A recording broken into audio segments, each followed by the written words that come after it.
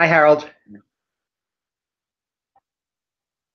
So also, I encourage Harold and Jan Ivar to try to manage the time because we have an extremely packed agenda today, and we're going to try to make it through all of it, but we will need to be very conscious of time. Okay, so this is the agenda. We have Harold for 10 minutes, and then UN for 10.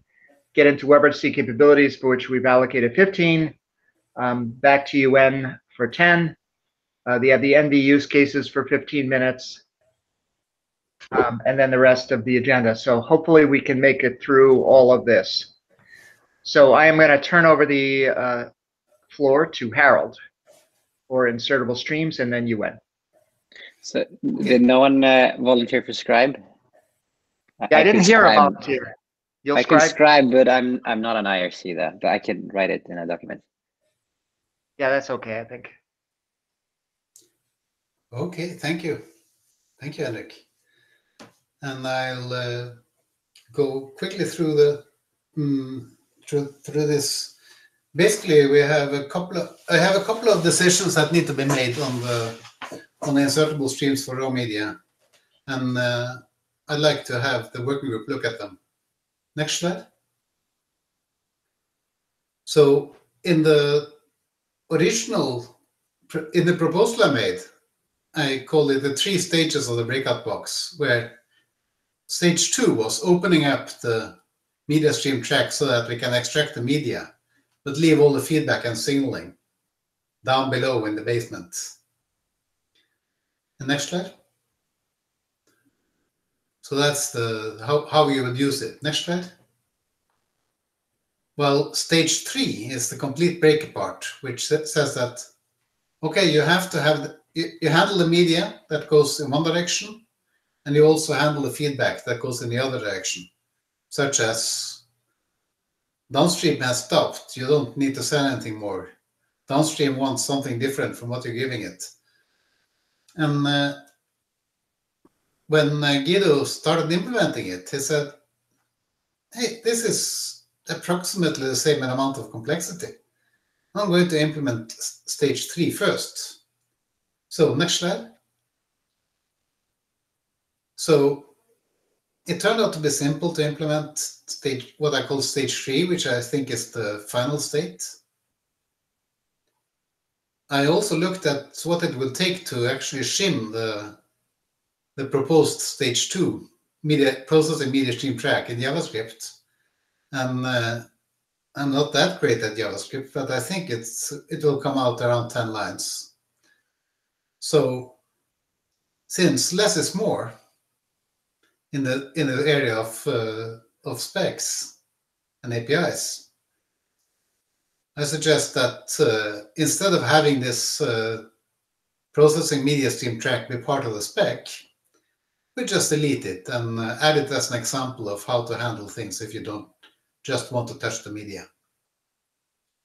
So, comments, questions? This is one of my 2 questions. Sounds reasonable to me.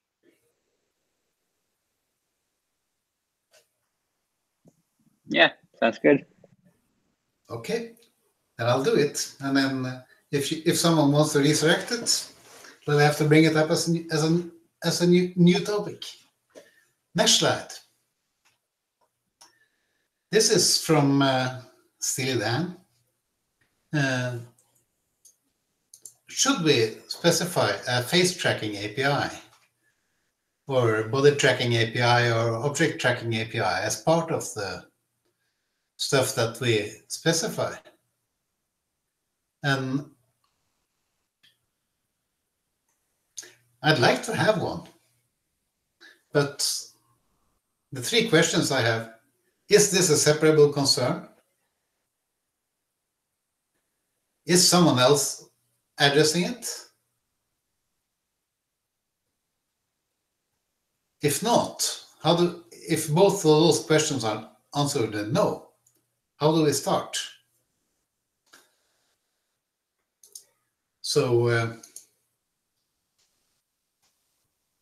I suspect that there are other others who are working on this, I see that suddenly a link appeared in my slides. Yeah, I inserted that. That's a TensorFlow example.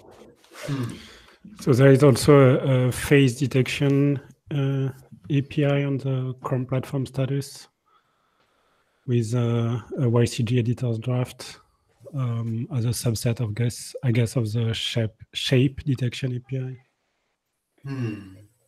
I would also mention that cameras, for instance, do track faces for their internal computations. And sometimes they expose that data, or they can expose that data. So if you have a get user media track, in theory, you could expose that kind of metadata that the camera is already computing. So it seems that it would be good for having like some metadata that would tell us what is the result of face tracking, so that we could people could start writing things based on that metadata. I don't know whether we want a face tracking that is isolated, that could work on any track or just local tracks, but that could be left to something else. But it seems that being able to define the metadatas might be useful for developers. Yeah, so the place I've seen suggested as a place that they would link together is actually specifying a means in the video frame construct of attaching metadata, such as a face description. So that might be a point, but that's also within the web codec working group remit, because we're reusing their video frame. Right. Tim?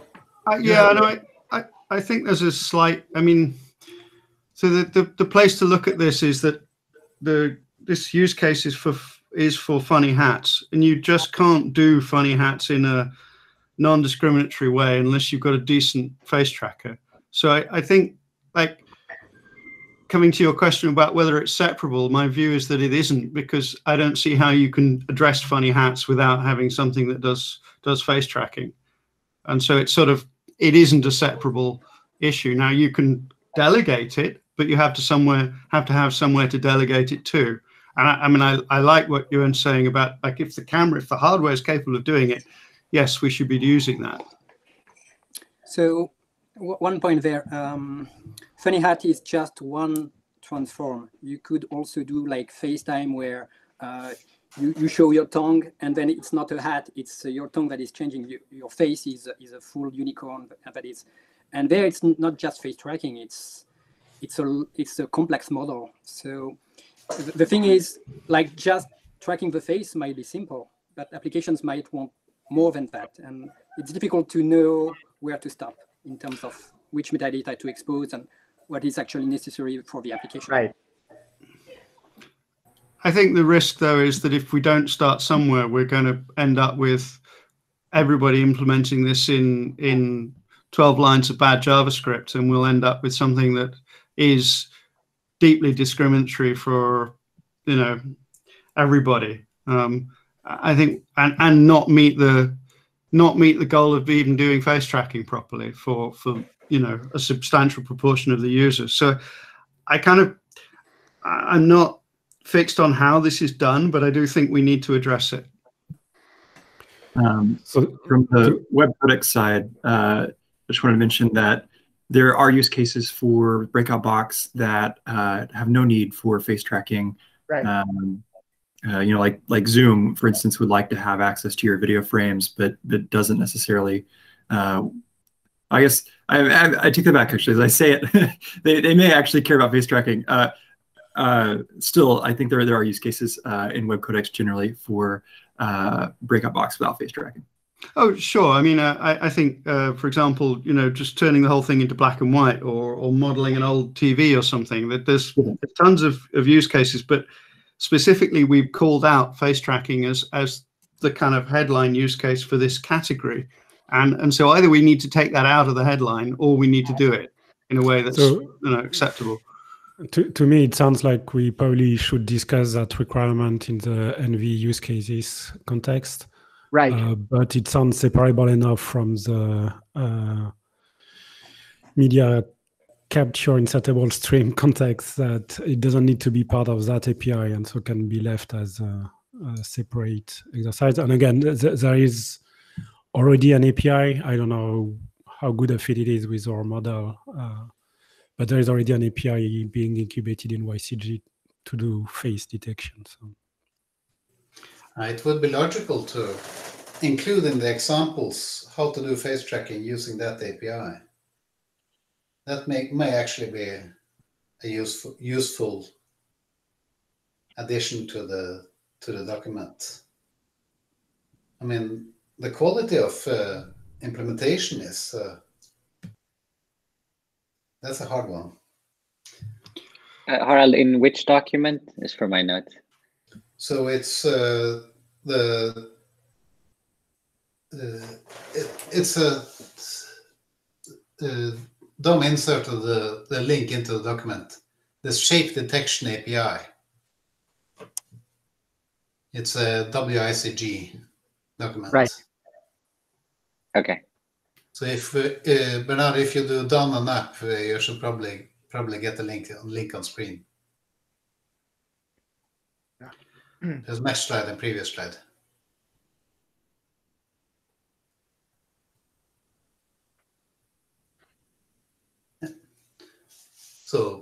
So back one. See if we can see it.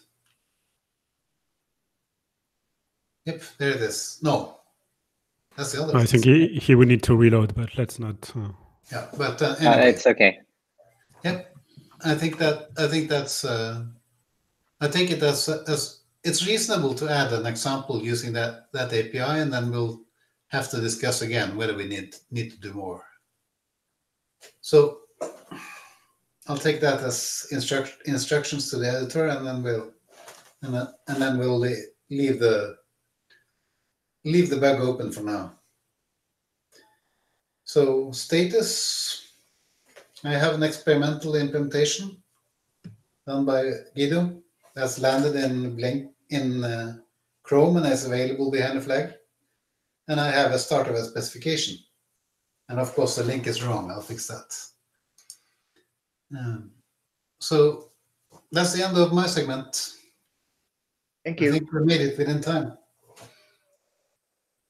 Okay, UN.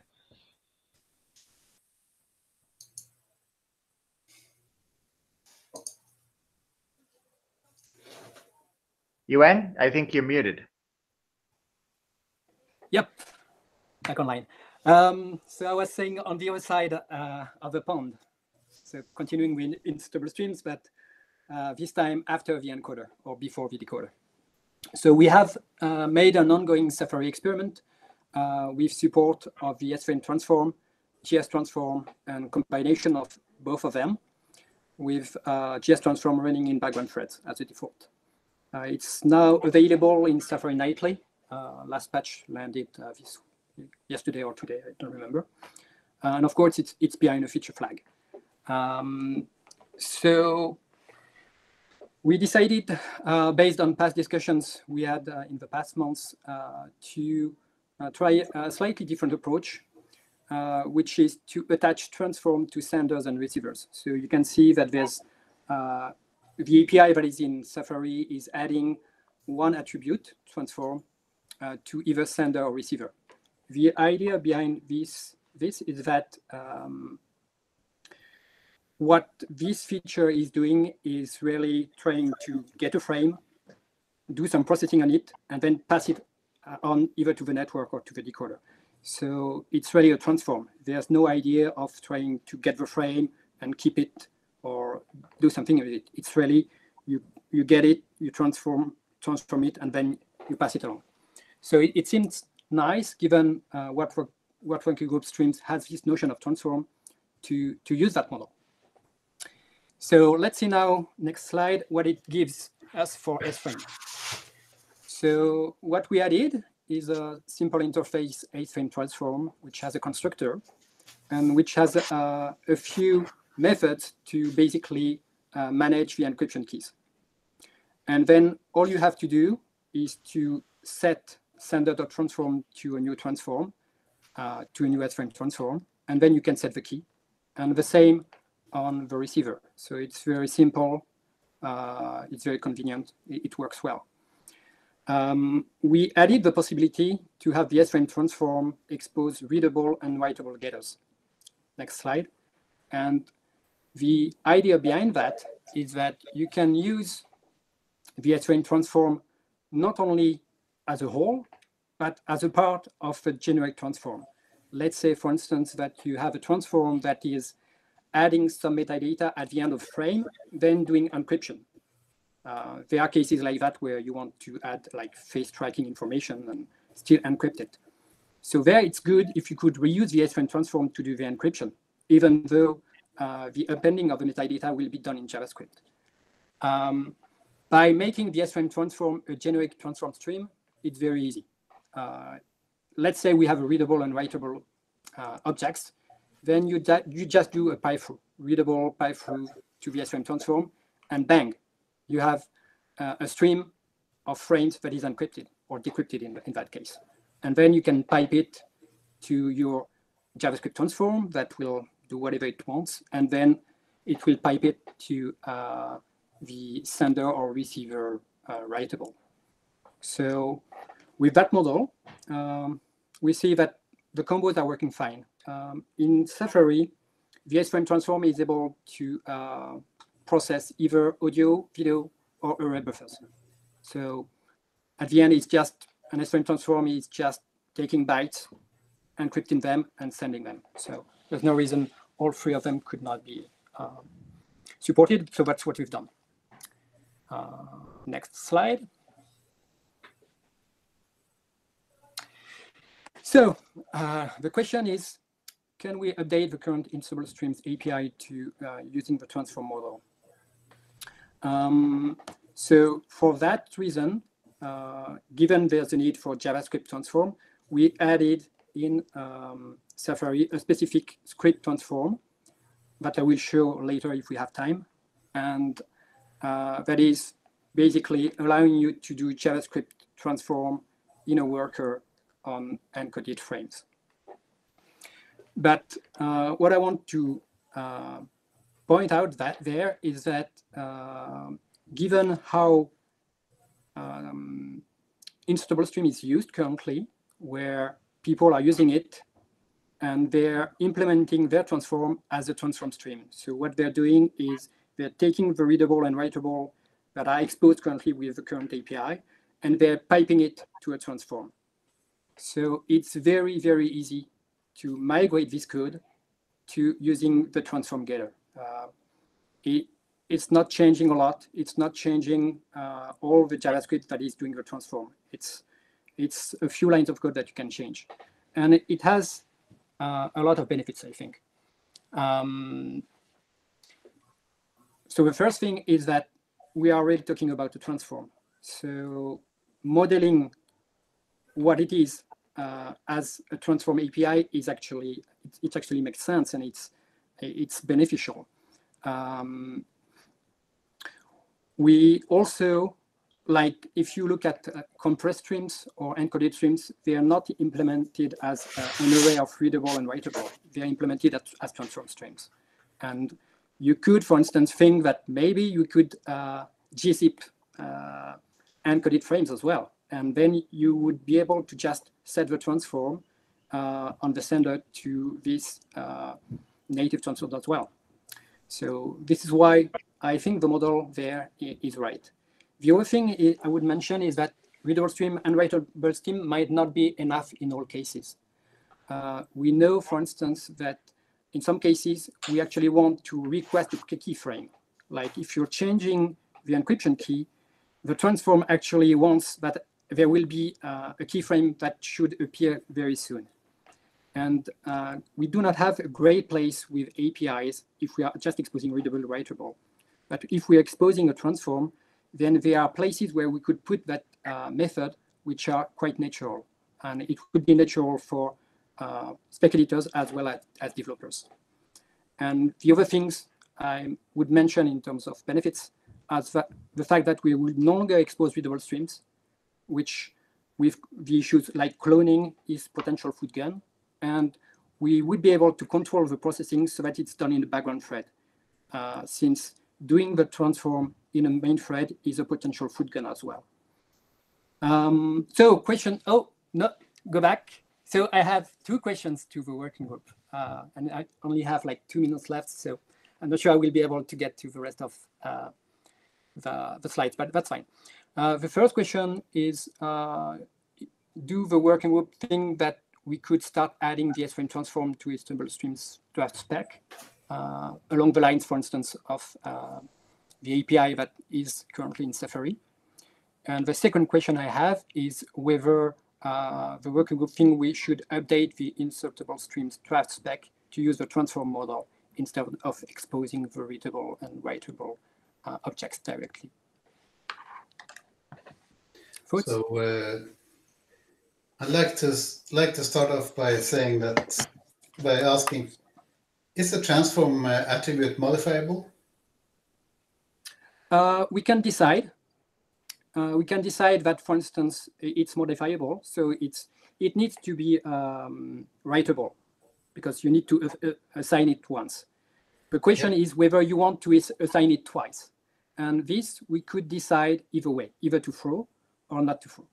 Yeah, so the reason I'm asking is that a major part of the hassle in getting to the insertable streams API was to figure out how to make sure that the very first frame that came along was always handled. And we discovered that streams are somewhat weak in reconnections. The other question, the worry I have with this is actually that the transform model, as described, locks you too much into the single directional stream. As I mentioned up in the breakout box model, and there is always 2 flows of data.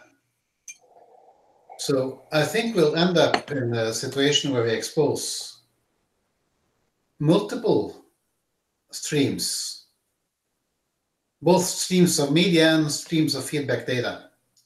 And locking us into a transform model will actually make that evolution harder, not easier. So that's my main problems with this particular proposal. I'll leave open for other comments. So Harold, just a question. Is the idea that, for example, if your decryptor was for some reason too slow, that the feedback would propagate back? There would be back pressure that would propagate back into the RTP receiver? I mean, back pressure is sometimes a lousy mechanism. I was thinking more of things like, well, when you negotiated the codec, it turned out that you had to do 320 by 200 instead of 640 by 480. So you will want to pass that information up to the encoder, which is exactly the opposite direction of where all the media is going. So one use case that you already identified is you might want a keyframe. And if you are the encoder side, the keyframe, you need to talk to the encoder, while usually the encoder is feeding you and then you send it. And so in the current Safari API, there's a method that is actually allowing you to request a keyframe. And your JavaScript, you have a context, and the context is allowing you to actually talk to the encoder. And at any point in the transform, you can talk to the encoder saying, I want a keyframe. And similarly, we added the same method so that on the receiver side, you can request a keyframe and it will be sent over the network through TCP so that the encoder on the other side will be notified that it should send a keyframe as well. And that's one way we could implement the other pipeline. And that's working well, at least for requesting keyframes. So far, I'm not aware of any other case where we would like additional data to flow on the opposite way. So for instance, controlling better the encoder. But I do not see how we could not fix that in the same manner, adding additional APIs so that you can control the encoder somehow. You request keyframe, or you want to increase the QP or whatever. It's not too difficult to add APIs there. Isn't there an issue that if your transform changes the bandwidth requirements or changes something about how the congestion control should work, doesn't that mean that you have to transform the request that you're sending up? So I think that in that case, we should think that on the encoder, the transform is just the post-processing of the encoder. So I hope that the bandwidth estimation should take into account the transform. And somehow it's a difficult thing to you will need to talk to the encoder and say, hey, I asked you to do 1 megabyte, but I'm measuring that you're doing more because of the transform, maybe. In which case, it will be up to the browser to say, okay, I will reduce it to 800 kilobytes, for instance. Or it will be up to the JavaScript transform if we think we need to expose that kind of API.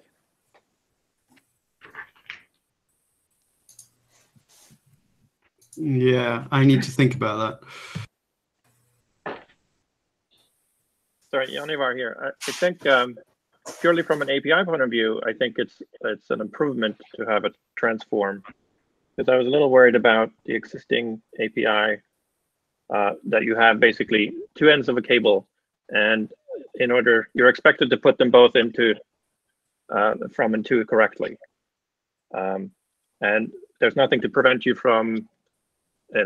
There's always a lot of questions. What happens if you feed in something that comes from a different sender, for example, if you mix all these cables up? So just having a simple transform stream, I think, is more, makes it easier to understand what the intent is in the API. Yeah, I like that. Yeah, my problem there is that if this is only a temporary stage, and the next stage is where you actually transform the feedback signals, and detach the two sides entirely from each other. Right. Then the transform model doesn't make sense. Maybe it's very unclear now, because we're talking about this signaling on the other side, but we have only very few use cases, or the current API is not tackling this. The transform API is only tackling this for request keyframe, which is already an improvement and which is very similar there. So it's very difficult to judge both approaches based on something which is not precisely defined what we want to solve. And so, I mean, we would need to make big improvements in precisely what we want to solve with the over signaling channel before judging either approaches there. And I'm happy to do it, but I don't want to make the decision pending on that, because I think we need to make progress there. And currently, with what we want to solve, it seems that the proposal there is an improvement.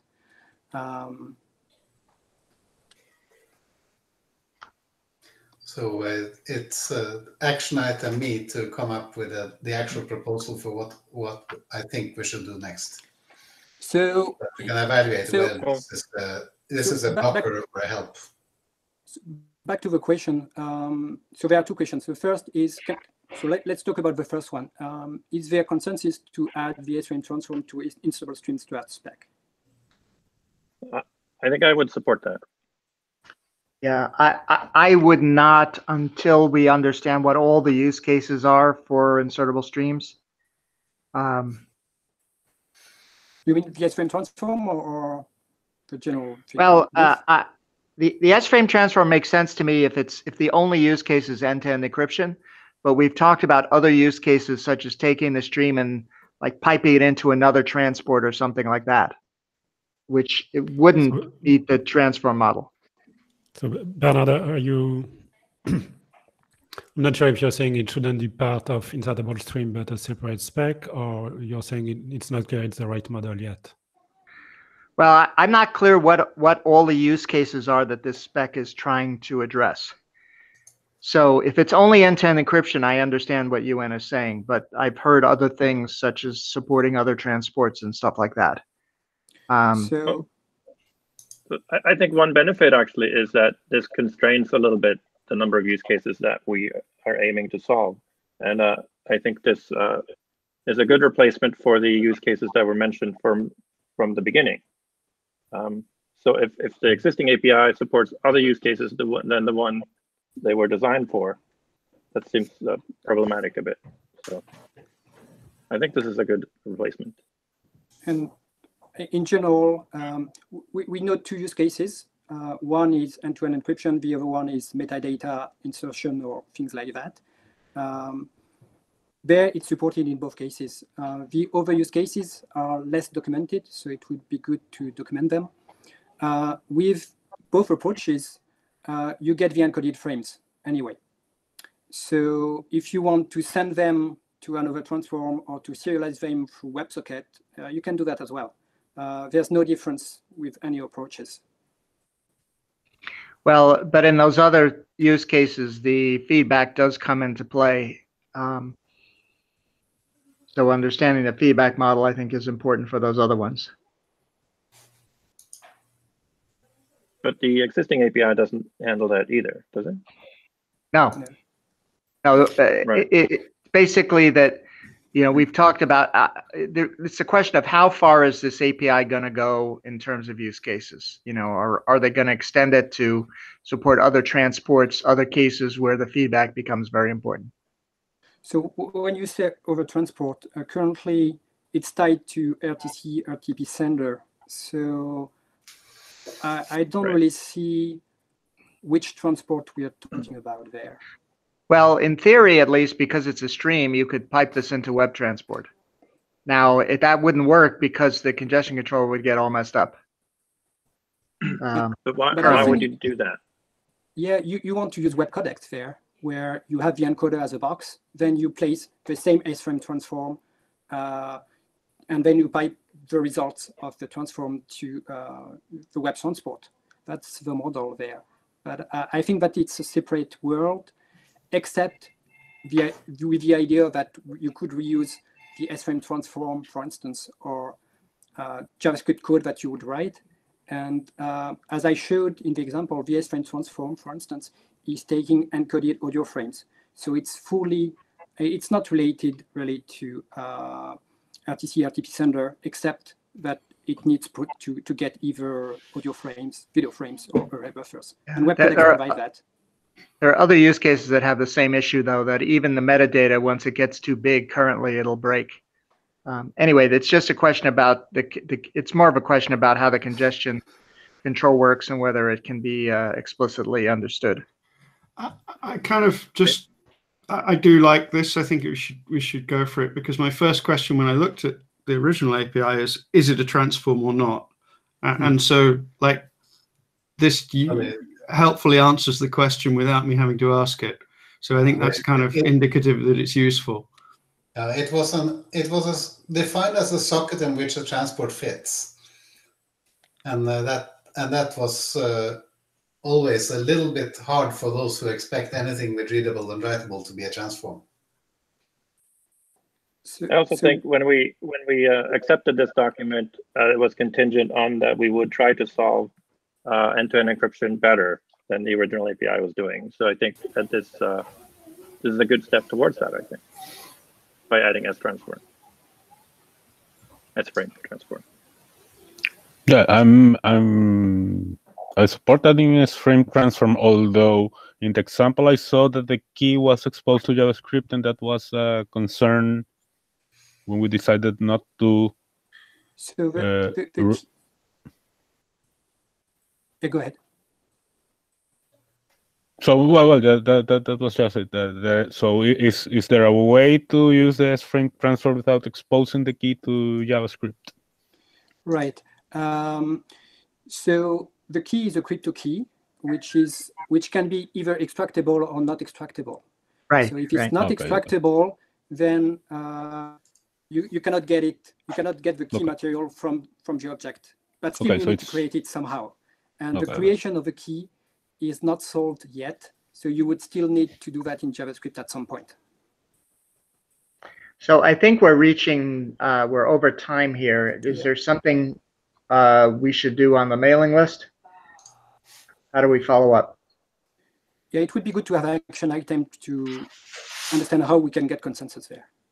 So defining the, I think we have something approaching rough consensus of defining the S-frame transform as an object makes sense, but the actual API for plugging it into the sender and receiver is, I don't think we have consensus on that. So if we go back to questions, there are two questions. The first question seems, yes, there is rough consensus. And the second one, we need to continue working on it and to get consensus. So for the second one, so it seems there's a one action item for Harald to provide use cases for the secondary channel. And maybe Bernard could also help because it seems you have use cases there. And based on that, we will be able to reassess the current model, the transform model, and then be able to validate either approach. Is that correct? That sounds like a reasonable proposal. Okay, cool. Have we got that down in the notes?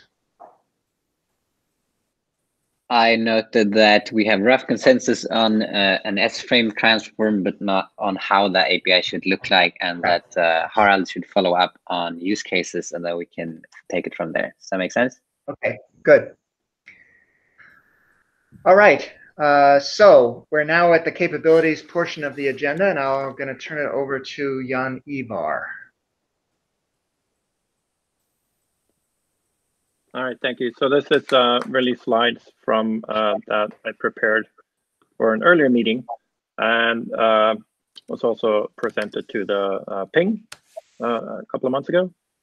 That we have the privacy interest group review some APIs in both media capture and here in WebRTC.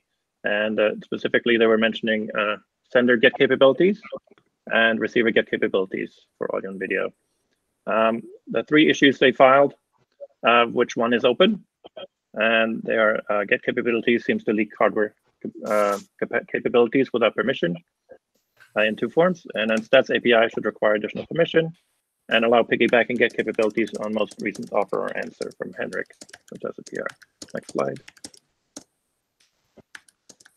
So this is what we presented to them. Basically that, well, while a site can learn about a visitor's, a site can learn about a visitor's underlying hardware capabilities without a permission prompt or some other positive affirmative action by the visitor. That was the concern. However, most of the same information is already available in the SDP offer from PC Create offer, which is inherently needed as it needs to be signaled by JavaScript to form to set up a peer-to-peer connection as described in JSON. And there are use cases for that don't necessarily rely on camera and microphone permission, which is data channels, receiving media, and sending media other than camera and microphones or screen capture. For example, streams captured from Canvas or Element, or from other peer connections. Next slide. So we already have fingerprinting notices in the spec about this. And Bernard graciously provided a document that's called Graphics Hardware Fingerprinting, which looked into this and says that information relating to graphics hardware capabilities provided by WebRTC and Stats and SVC may also be inferred from other sources such as WebGPU, WebGL, and Performance API.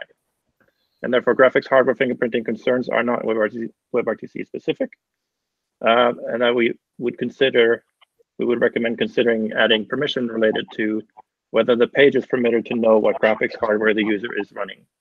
And that's a problem that's outside of WebRTC. So the proposed solution for now was just to include a note relating to implementation issues with hardware capabilities. And sorry, I misspoke. We actually ran out of time to present this slide to Ping, but I believe we followed up with email later, or at least on GitHub. Is that fair? Yeah, I did on GitHub. Okay. Next slide. So I guess, were there any questions on the previous slide? I should say first. Or any disagreement with what's described there? Right. Because this is basically our working group's position on this privacy issue. And so we would like to make sure that that is correct and that we can stand by that. If there are no issues, I'll just, well, think about that. I'll just continue on. And please raise the issue if you can think of some. Similarly, a stats API should require additional permission, they said, through two privacy harms, leaking communication in plain text. While that might be useful consideration for WebRTC identity, which supports isolated streams, for regular streams, the web page already has prior access to audio and video and text. So that is not an issue. And again, hardware fingerprinting through the decoder implementation and codec members in the stats API. And those are similarly covered. The issue there is similar to the previous slide. The next slide. Okay, and this one is from Henrik. Yeah. Yes, I did want to follow up on exactly what the requirements are of get capabilities. But I think this, because we have a packed agenda, and this might get into a little bit of the nitty-gritty details, I'm happy to skip this. And then if time allows, we can take it at the end. Okay. Well, how about if we do this and we'll move on to Johannes? Yeah, so hello everyone, my name is Johannes. So I work at Google, and we have a proposal here to add, to extend the media capabilities API to also include WebRTC. So I guess you're familiar with the media capabilities API, but the idea is that a website should be able to just query and for particular video configuration and ask if this will give a smooth experience. And also so it has 3 different results. We'll say supported, smooth, and power efficient. So the idea here is to extend that API to also include WebRTC, both on the encode and decode side. So it's currently what we could do is from the RTP receiver and RTP sender to call this get capabilities, which will then just give a list of codecs, but you don't know the expected performance of these codecs. So that's the proposal that I'm having and would like to get input on.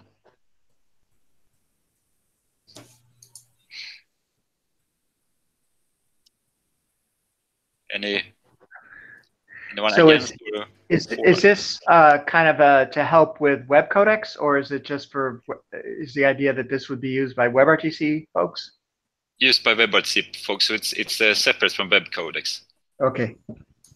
So it will be used by like a application when it should select the codec and resolution to use. So then it can do a good selection before the meeting starts. Yeah, I like this approach. I think that in general, the closer we can get APIs between regular streaming and WebRTC, the better it is. And this is one thing that we are seeing there. We are seeing use cases where WebRTC is used only for receiving, not encoding at all. And right. It's just a matter of technology and like being low latency or not, that people are choosing WebRTC versus non-WebRTC. So getting API like media capabilities as a replacement, as a future replacement to receiver sender get capabilities seems good.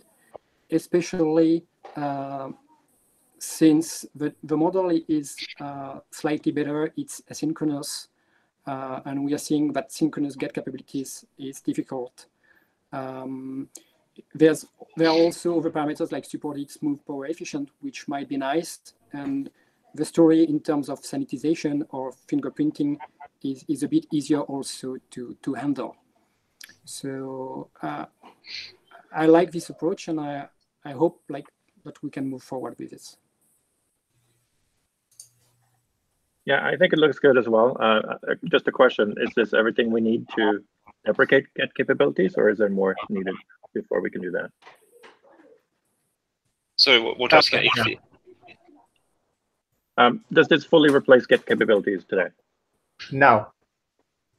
Okay. What is missing? There's RTP header extensions in get capabilities. Oh. Yeah, the thing is, get capabilities mixes currently the WebRTC one, right? It mixes RTP stuff with media stuff. So it's kind of this weird mixture, and you wouldn't want to shove the RTP stuff into the other one. So, right. All the RTP stuff can be accessed synchronously, though, right? There's no.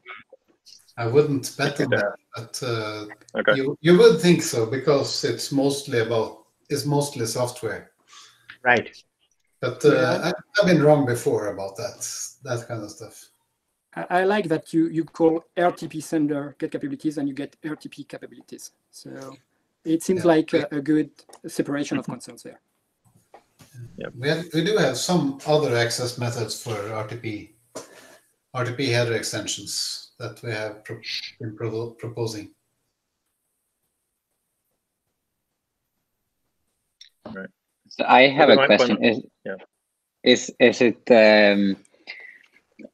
do we give any sort of guidance in the spec how to define what smooth means or power efficient? Because one difference between playing a YouTube video or something is with encoding and decoding, what experience you get might depend a lot on, is this a 1-person meeting or a 50-person meeting? So I'm wondering if it's less clear what this API should return, or if this is just the browser's best guess. I agree. That's one of the problems, I would say, with the API, that it wouldn't. It wouldn't have the best answer to that meeting with several participants, and also with encoding and decoding going on at the same time. So the hope is that it still provides valuable information for the website.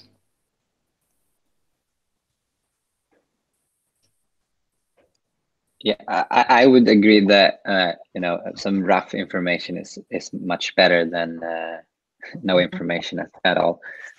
So I'm happy to move forward with this, but it's been one of those questions I've always wondered exactly what it means to be power efficient. So one example where it's a bit better as well is we are trying in Safari to say, okay, this codec is hardware supported, so it should be up in the list of get capabilities codecs. So we order the list thinking that, yeah, first codec is more power efficient. And that's the way we're doing, but it's not great. It's better if we could have just an attribute saying, yeah, it's power efficient. So. From the spec side, when these booleans were defined, the power efficient, the intention was that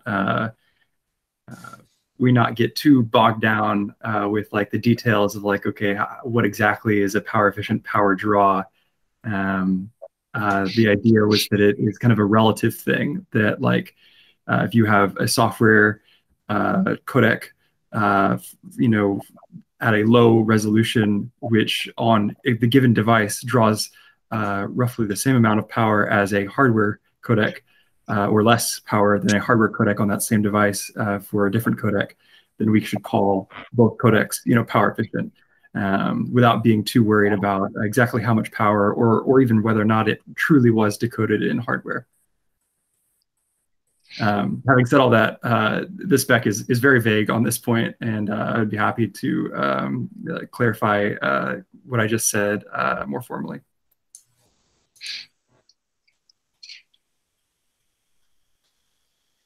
So this is just like an example how you would call it. So you define the audio and video content and just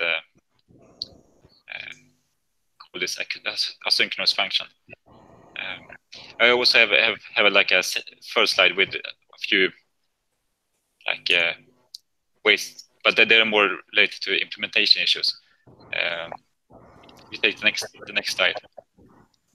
I wasn't sure if there would be any privacy discussions or not regarding this, but I guess if we would have this general consensus that a user shares hardware information, then this would be covered by that as well.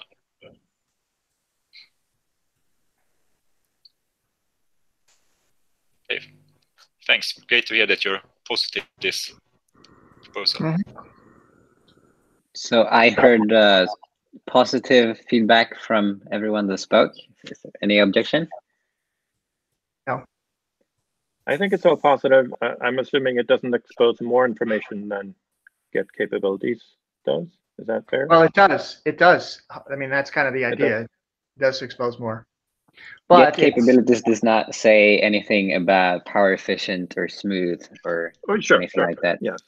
So I mean, you could try and trial and error, do a loop back call and like try to measure it yourself, but that's kind of silly. Well, I guess it's up to that working group to get a ping review on this. So I think it looks positive with that. Yeah, I was going to ask about this. Have you gotten any feedback already from the privacy IG on media capabilities? So we have had some discussions with the Chrome privacy team, and we'll be a meeting tomorrow actually. But I think it seemed quite positive and seemed not too worried about the API. From that point of view. Yeah, well, I mean, unlike the Get capabilities, right? This could be subject to permissions, so I think it's better from that perspective. I guess so. Since this is an existing API, so the existing API that does not have any permissions, as far as I know.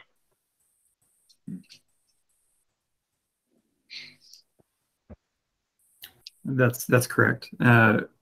When the Media Capabilities API was launched, and like these privacy discussions came up, the answer was mostly that, like, yes, we are exposing some information about your device performance, but we expect devices to kind of fall into big buckets of common capabilities, such that every MacBook looks relatively the same as every other MacBook, and every Android phone looks the same as every other.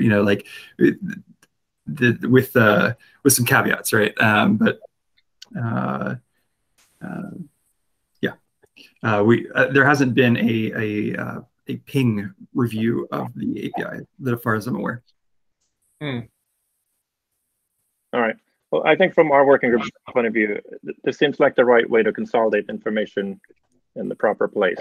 And I know there's always going to be fingerprinting risk here. I mean, websites today are already using things like navigator.hardware concurrency to try to figure out whether to show HD or not. So there are already similar concerns there, I guess. So hopefully privacy review will go well, but from our working group, it seems like a better way to we're putting the information in the right place here. Is there an action item at some point for us to follow up with a ping together?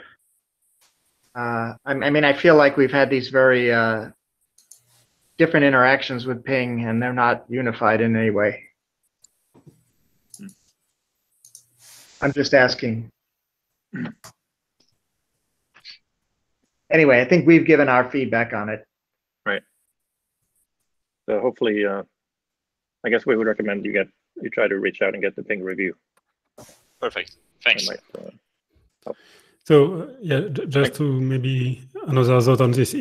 If a notion of permissions get into the picture, and if we believe this is a better feature for what we provide today with get capabilities, I think it would be useful for us to understand the impact on how one would use this in combination with WebRTC once a permission prompt comes up. And maybe that won't ever be the case, but if there are significant changes in the underlying user interactions for that API, I think that would be useful for us to be aware of.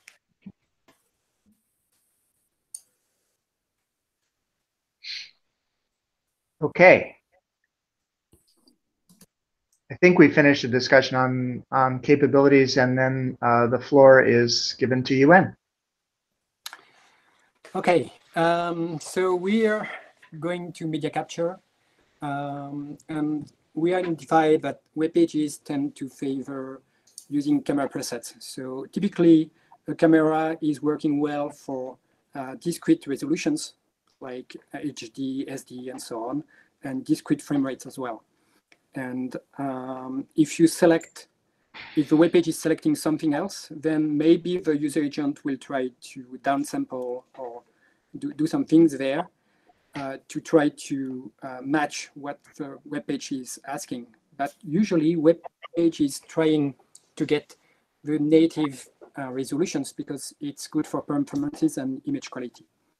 So there are ways to try to get to the camera presets. You can use resize mode, frame rate, ideal constraints, width 8, ideal constraints.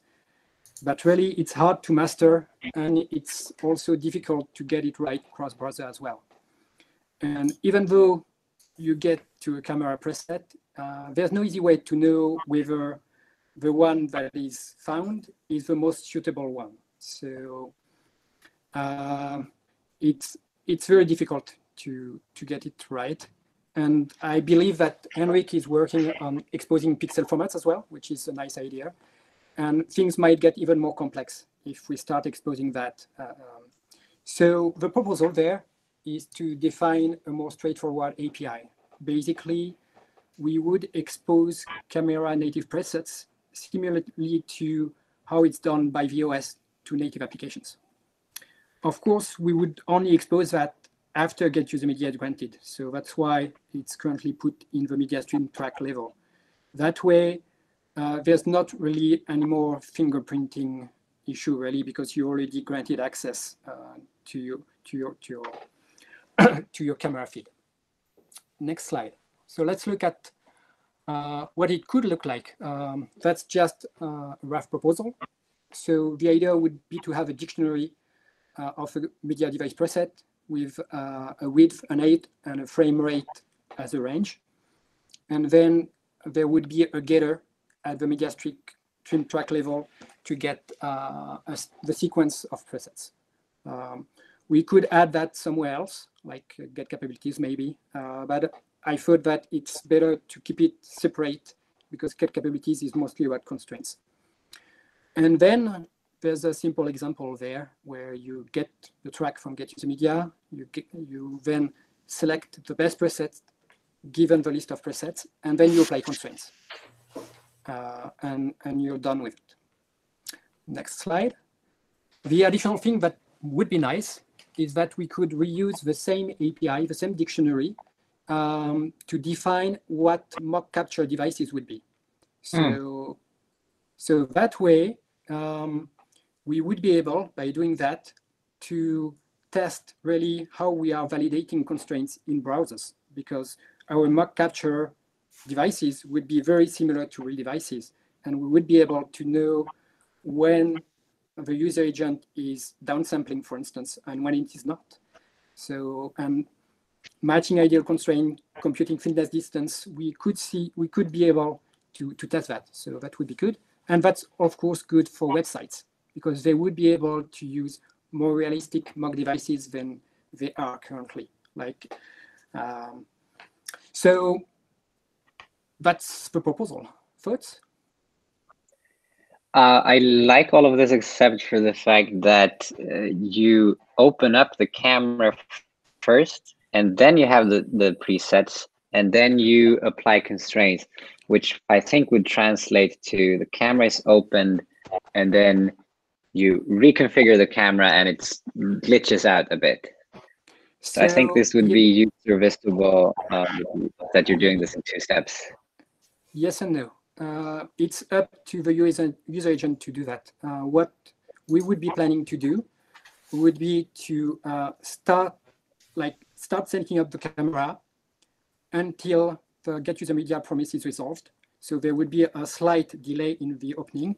And then as soon as the promise is resolved and the callback, the JavaScript callback is synchronously implemented, we have the final settings where we would open the device. So it would be only configured once. There would be a slight delay, but I think it's fine this way. And if implementations do not want to do that, they could still do what you're saying, which would be like what's available right now. And I believe that it will only happen the first time, because the second time, probably you have the device ID. So probably you also have the presets. So you're fine. So there would be this window of time where inside the promise resolve callback, that's when you apply constraints. And if you miss that window of time, then it would be opened. Basically what you would do, so you have a promise, there's a callback, which is the web page callback, and then you would enqueue another callback for you to open the camera so that it's done synchronously. Yeah. That's one implementation, but it's really up to the user agent to do it. I'm a bit concerned that this adds to the complexity for, you said there were already ways to do this, and I would have assumed that you could get most of the same benefit by specifying resize mode none, and then specifying close to the ideal resolution that you wanted, and that it would return, it would set the camera to the closest native resolution for you automatically, and then you could use get settings to verify. What about the frame rate? What about the frame rate, for instance? And also, resize mode is not always available, or maybe you have a width and height which is, let's say, 100 by 100. So maybe you will want 120 by 160, and then it's up to the user agent to crop it or do things like that. But it's really difficult. So then you would need to use aspect ratio as well, and that makes things complex a bit.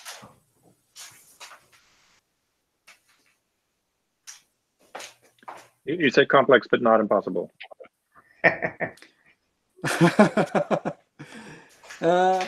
Yeah, I mean, nothing is impossible, I guess. But we would need people to implement resize mode, aspect ratio properly, and we would need the fitness distance to be implemented the same in all browsers and all this stuff as well. I would not bet on that. So there we have something that native applications are used to. I don't believe that there's a fingerprinting issue. At least it's mitigated. So we're closer to what native apps are doing. So why not?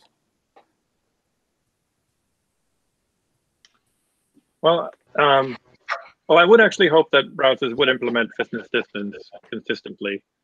And I know that Firefox does not yet implement resize mode, so I'm wondering how much of this would be alleviated if we got around to implementing that properly.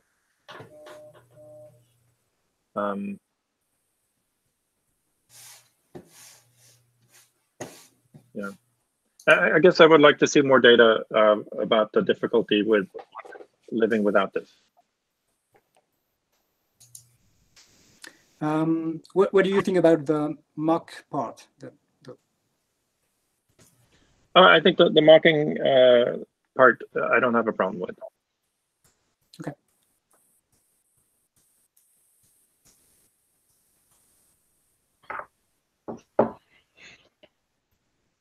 And I think it makes total sense to expose it this way. I'm still a little bit not sure about this idea of applying constraints in the same, like, it works. I get it. It works. It just seems a bit strange to do it in 2 steps.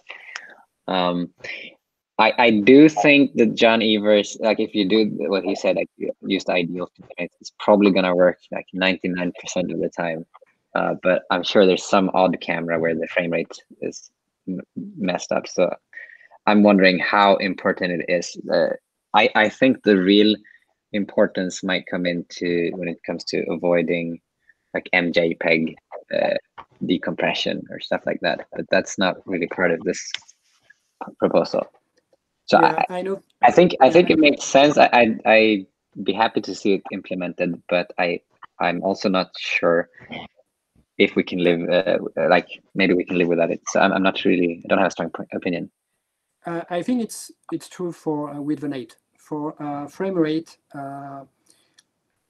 I looked at a little bit at some of the macOS and iOS cameras, and they have frame rates that are widely different. Some it's 10, some it's 11, some it's 15, 16. So if you select 15, for instance, maybe you will get it, and that's fine. Or maybe it will be 30 frames, and then Safari will down support to 15 frames per second. And that's a bit sad, but maybe that's fine. I don't know. Yeah, I think we're going to have to close off this discussion to get on to the rest of the presentations. Right. Do we have a next steps? Or? I was just going to suggest, would it be useful to maybe expand resize mode none to suggest that it might infer something about frame rate as well as within height, for example? That if you specify resize mode none, then the browser would try to find not only native resolutions, but native frame rates, or the closest. Maybe, or it should be frame rate decimation none, I guess, something like that. I don't know. Or we could add that, yeah. All right. All right, so we're gonna move on and give the floor to Tim. Yeah, great, thank you. Next slide, please. So these are use cases that that we already kind of mentioned at TPAC, and the idea is to try and expand on the NV use cases, but basically learning from stuff that nearly works in WebRTC 1.0. So like, this isn't stuff that's kind of totally out there, totally weird. It's like things that people are trying and don't quite work because we're missing some API points or some features. When I first talked about this at TPAC, it was pointed out that these aren't all new, and so I've kind of rejigged it so that it tries to slide in with the existing use cases that are in the document and sort of add a few requirements to those, and then so there are 4 where we extend the existing ones, and there are 3 where I'm adding new use cases, and my hope is to try and get some feedback from the working group about which of these we think are good candidates to work up into adding as a full PR. Next slide, please. So a quick summary on the 4 we're going to kind of look at changing is I want to improve the user experience for media calls that are preempted, particularly on mobile. I want to extend the use case for IoT to work in isolated networks. I have a thing with funny hats, as you've heard, and I kind of want to put that somewhere. I want to put a tag down on it somewhere. I think it's possible to do SFU and MCU in the browser with relatively small changes to the spec, and I think that would be a useful add-on. Next slide, please. So the detail on this one, basically when you have a GSM call comes in and you're taking a call using WebRTC in the browser, typically on a mobile, that something will drop, and which is annoying for the person who's getting the incoming call, but it's not disastrous because at least they know what's happening. But the remote user has absolutely no idea why their video call is just frozen. And so the idea is to try and provide some mechanism for allowing the remote user to know what's happening. Kind of think of it as on hold music. in effect, or a message or something. And then the second thing is that once that's over, it would be really good if you could get the call back. And there's a sort of side thing there, which is that if in the meantime somebody's browsed away, it would be good to be able to get that back as well. I'm less stuck on that, but I definitely think that, you know, during post an interruption, you should be able to get back to where you were. So I don't know how you want to kind of, if anyone's got like burning issues with them, with these, maybe speak now, or we could kind of pick them up at the end. I don't know how we'll work best. Why don't we ask them during, I have just a question. When you say drop media, are you referring to incoming or outgoing? The behavior seems to be that that quite often you'll lose the call completely. Typically within, I mean, I haven't tried it recently, but this is driven by the fact that a whole bunch of people who've implemented what are effectively soft phones as native apps using libWebRTC, because it's not possible to get this behavior correct in the browser. So my motivation is to try and kind of fix that problem.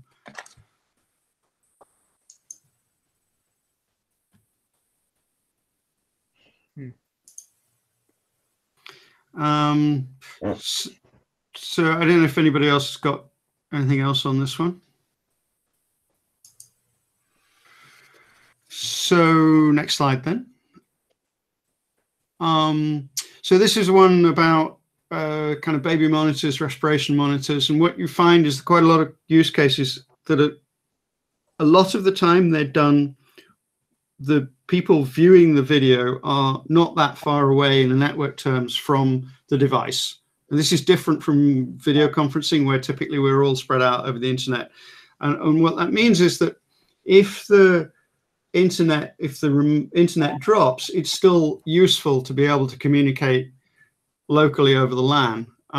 So the idea here is that if you've already had a connection that was established, that they've already done an offer answer, that you could somehow revive that without needing to go through the signaling server. So that would allow you to continue monitoring the baby, or restore a session to the baby monitor from your lounge or whatever, without, even if your DSL's dropped. And that there are a bunch of use cases, and particularly if you look at industrial internet, where this is actually really quite nice to have. So I kind of, and I don't think it's super difficult. I think it's perfectly kind of doable. So that's a goal there. Any immediate remarks on that? Just want to mention that with Service Worker, for instance, you could have an offline page. So even if your DSL connection is off, then you can load a web page, and yeah, maybe this web page would like to get access to the baby monitor or to the local camera. I'm wondering why IoT sensors could not be HTTP servers, though. In which case, once the signaling is done and you know where is the HTTP server, you could tackle the HTTP server to do the signaling for it and do like a regular WebRTC connection. Yeah, the issue is those things almost never have certificates, so we're not able to do WebRTC with them. You get, I mean, occasionally you can like brute force a one in there, but it's a pain in the neck. Mostly those devices don't. Okay.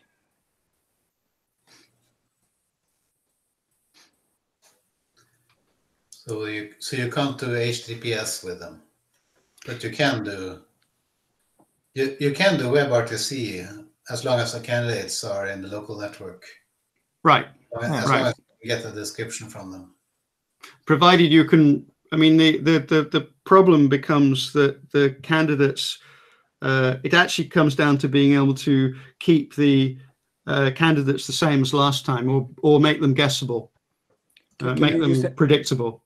Can you use NDNS? Reusable will do.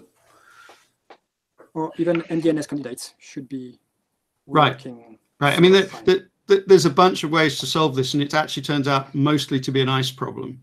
But I didn't kind of want to do the solutions here. I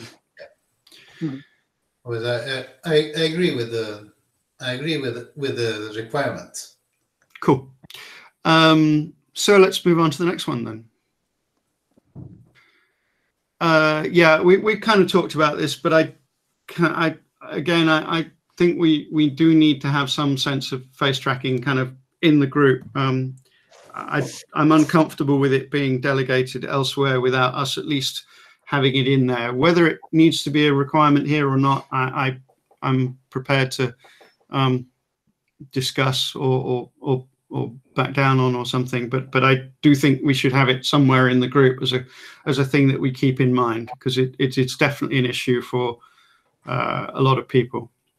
So maybe we'll move on, because we've talked about this a little already. So next slide, please.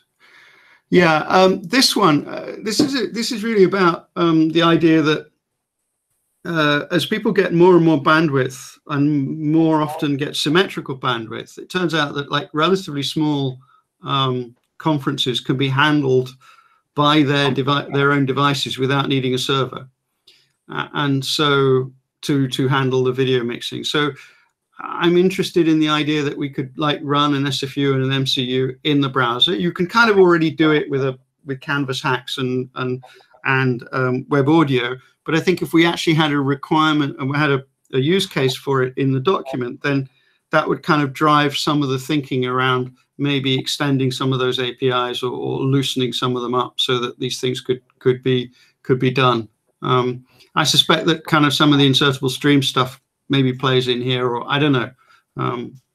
Well, one thing I'd like to get clarification. If you're talking about SFU, then you're requiring the browser to be able to receive simulcast, which is actually a pretty complicated thing. But is that really the requirement, or are you thinking of just being able to receive multiple streams? Or I want to get a little down into it. Yeah, I don't. Maybe SFU MCU is a mistake. Maybe I should have put more generally conferencing engine.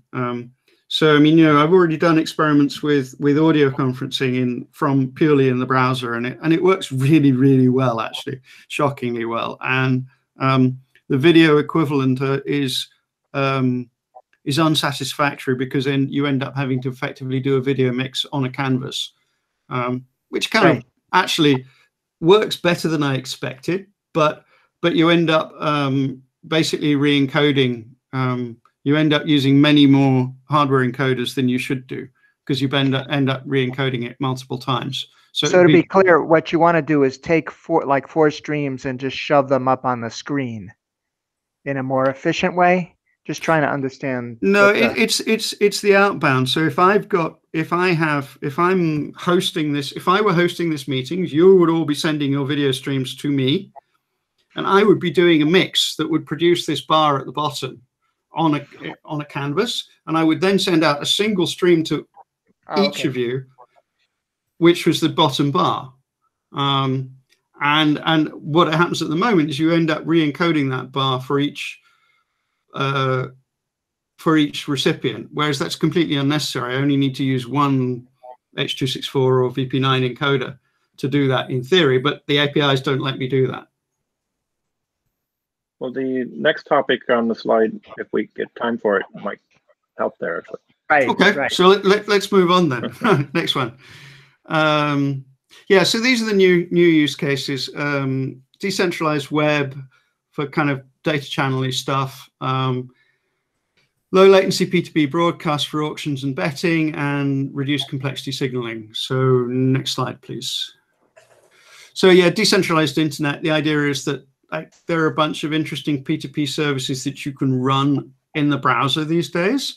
And the problem is that what you see is that you end up having to re-architect them, whether they're running in P2P mode or whether you've got a small server, like a home server or something, running that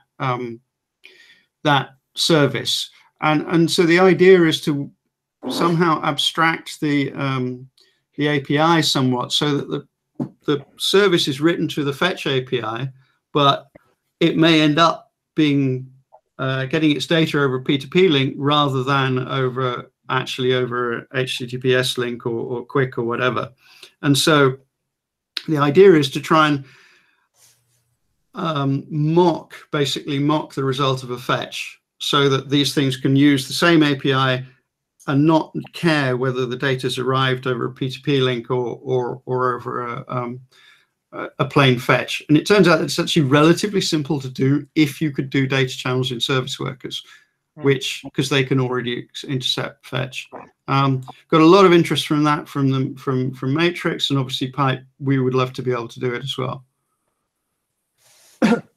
I think some people are doing it already by intercepting in service worker, then sending it to a service worker client to post message, and then doing the fetch, doing the data channel thing in the web page, and then sending back as post message the result to the service worker. Yeah, we've done that with iframes as well, but it's ugly. It's ugly, yeah.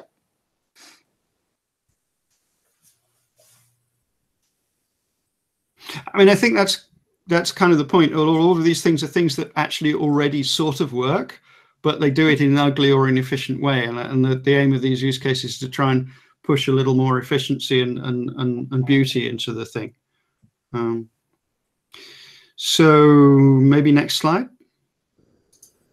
Yeah, I mean, there's a bunch of use cases here for live betting, live auctions, where low latency but mass broadcast is something that that's required. And there are a bunch of reasons why this turns out to be quite difficult to do at the moment. And one of them is autoplay on a device that isn't sending media.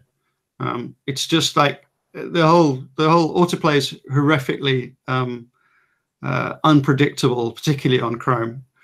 And the other aspect is that a lot of these people have DRM or other assets, subtitle assets, and it would be good to have those somehow communicated. I've been called out on the idea of necessarily doing over data channels. There could be RTP extensions, there could be some other way, but it would be really good to get those out in a way that that can be consumed by the endpoints, and ideally with as little change to their infrastructure as possible.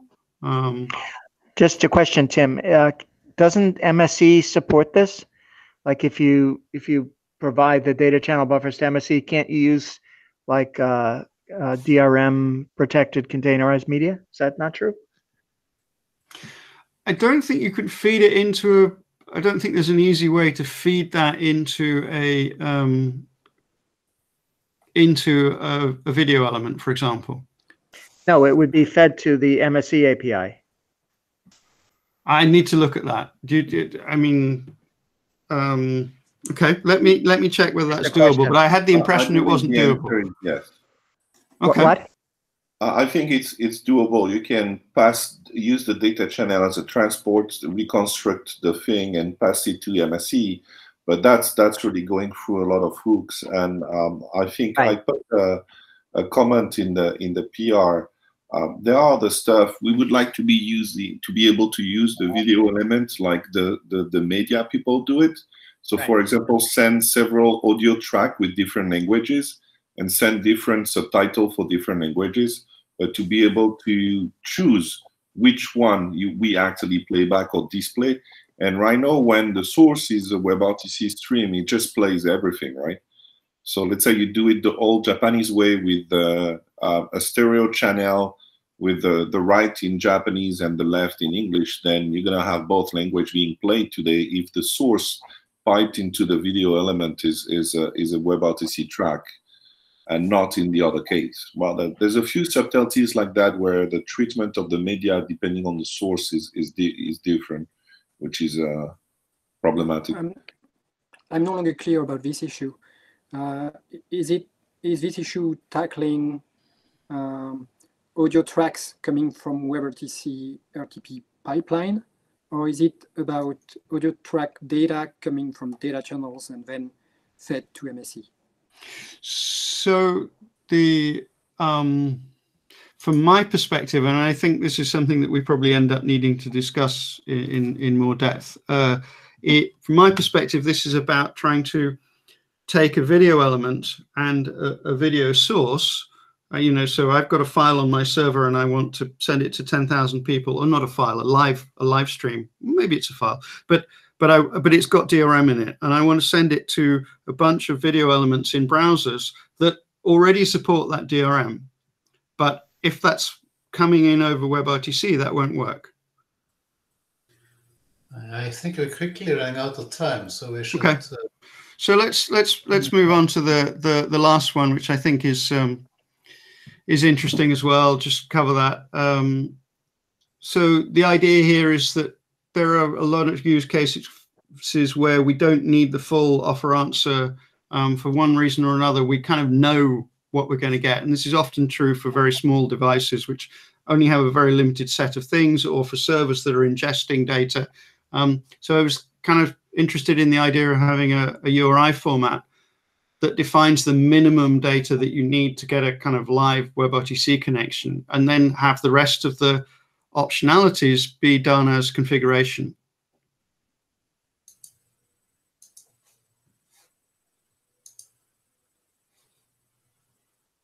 And it turns out that you only need about 4 variables to set up a WebRTC connection.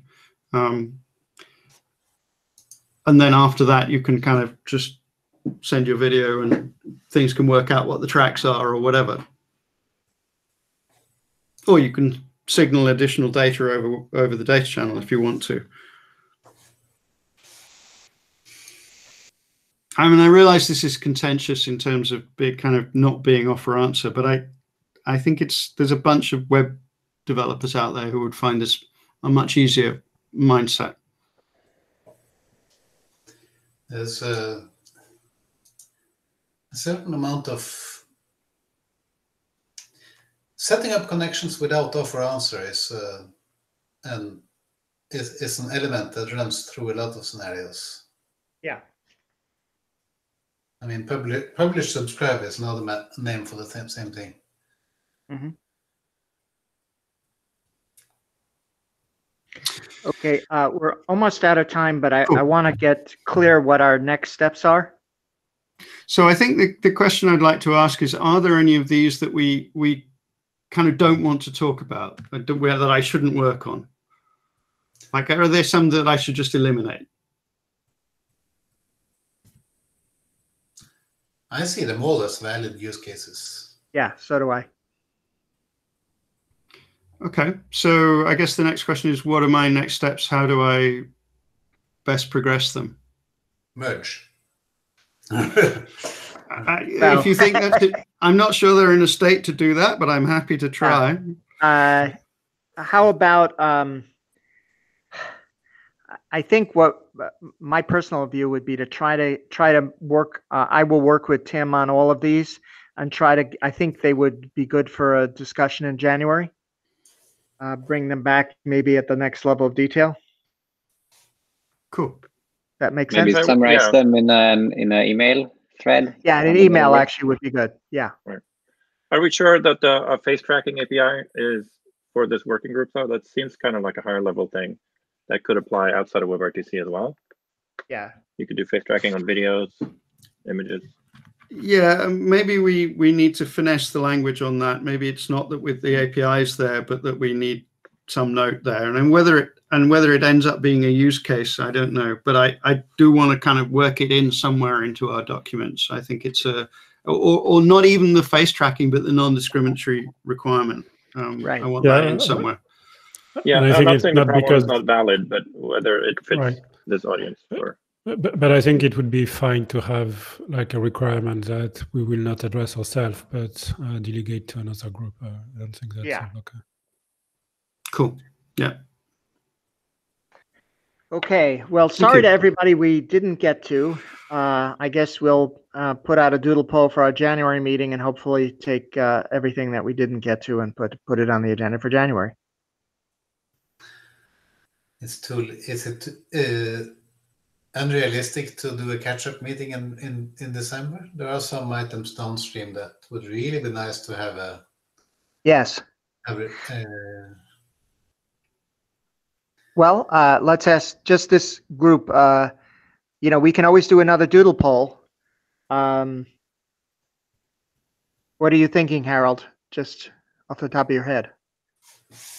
2 weeks from now. Look at the calendar. Today is the 2nd. Yeah. So week of 16th. That's probably the latest week. Okay. Earliest and latest we can do it if we do it in Okay. December. I will take an action item to put out the doodle poll, and we'll see what comes back. Sounds good. Sounds good. Thank you. Yeah. Thanks, everybody. Thank you. Okay. Thanks. Thank you. Bye-bye. I'm out. Nero. Oh, got it.